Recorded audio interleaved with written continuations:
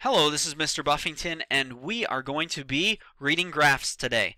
So we'll be looking at graphs, specifically ones from the news that were terrible, and show you why they're terrible and what to look out for when you're reading graphs in the news. The first group of graphs I'm going to show you from several different news sites have the same offense. They get rid of the zero on the vertical axis.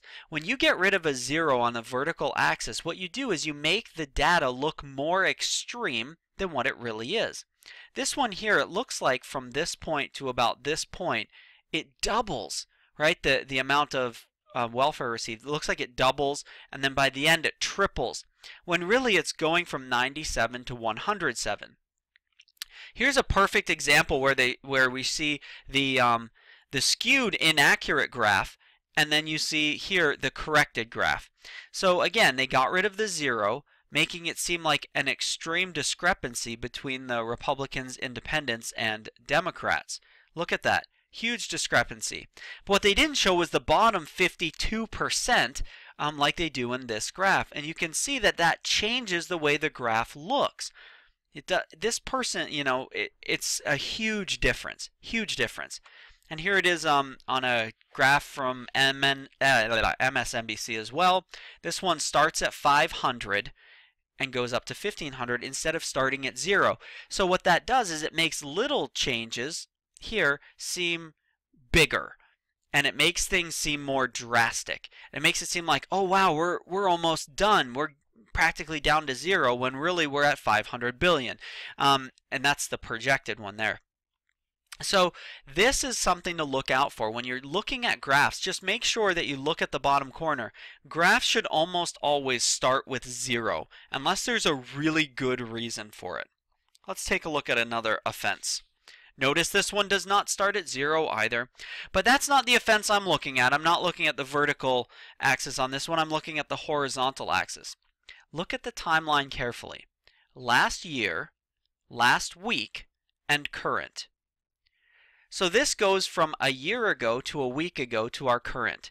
If we're going to draw this more accurately, it would look like that. Think about it. A year ago, a week ago, current, right, is about how it should be. If last year's here, last week should be up here, increasing by 8 cents in a week, So that's what it should show. It's also kind of vague. Last year, they could have picked any time last year to make the graph look like what they wanted it to look like. So being vague and being inconsistent on the horizontal axis is just as much of an offense as being vague on the vertical axis. Let's look at our next offender. Hello, climate change. This is a graph to show the hottest years on record. So it starts out with 1921 and then kind of moves its way up. But wait a minute. Look, the years are all out of whack. So this graph is trying to show a couple of things and trying to make it seem like 2012 was the most hot year ever, and that look, it's getting hotter and hotter and hotter.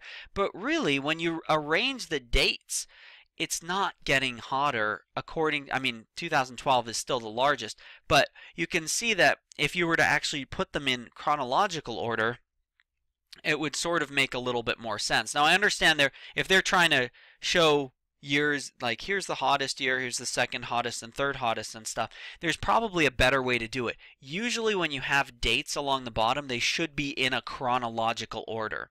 Also, the way that the graph is set up makes this side smaller than this side, which kind of emphasizes the point they're trying to make this side look even bigger than it might look on a flat two-dimensional bar graph. So things to look out for when you're glancing quickly at a graph.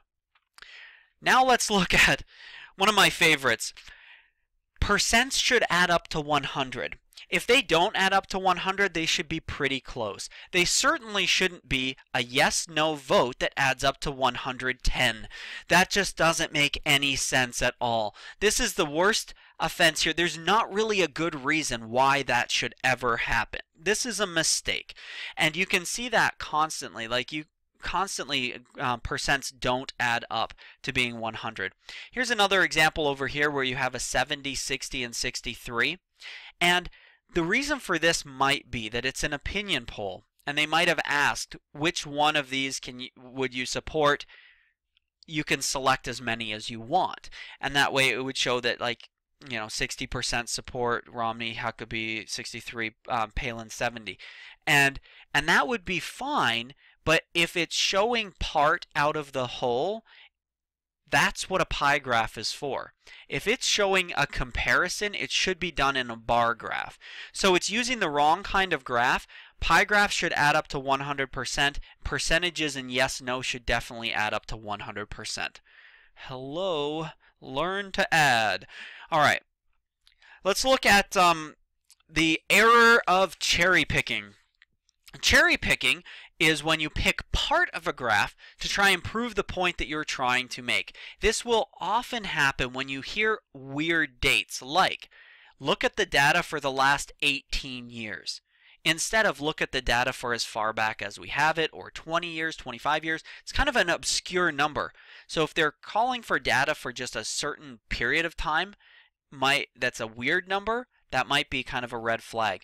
If there are extreme results that vary from source to source, and you also always have to consider your source. I'm going to come up with 4 different conclusions based on this graph. My first conclusion is, the world's coming to an end. Look at this. It's an exponential curve. It's going to increase, and it's going to just go higher and higher and higher at a crazy rate that's out of control. Okay, so I could make that conclusion based on the line that I've drawn on there. All right, let's look at another conclusion. Wow, the temperature's dropping. If I only looked at that part of the graph, I'm starting at the spike in 1999, I could say that the temperature's actually dropping. If I just pick that small part from 99 to 2011, I would be able to say that the temperature is actually decreasing. Or if I wanted to make it seem pretty dramatic, but not quite as dramatic as my curved line, I might pick from like the 1965 area up to 2012, say, look at the slope of this, holy cow.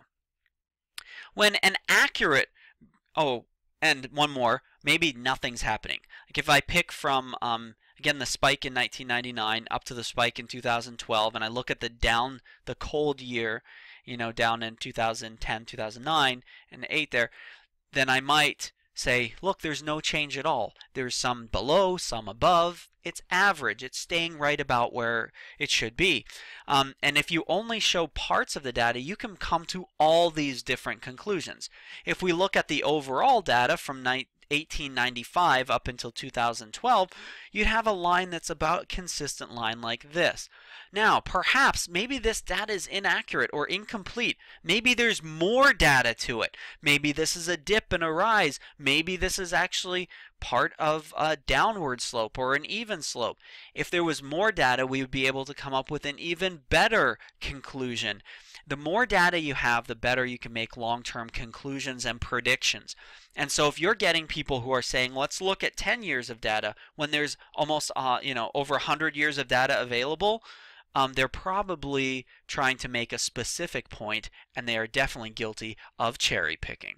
So 3 things to look at. 1, vertical axis should start at 0. Number 2, check the source. Is it recent? Is it credible? Is it strong enough to support the claim that you're trying to make? If this is Mr. Buffington's kindergarten class favorite colors, I can't use that to predict the entire world population of, who likes green.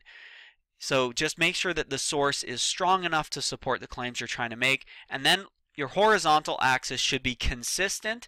If it's time, it should be chronological, and it should be consistent one to the next. I hope that lesson was helpful for you in reading graphs, especially when we're looking at the news. I hope it helps you to think a little bit more critically when you see those graphs. I hope it was helpful for you. Have a wonderful day.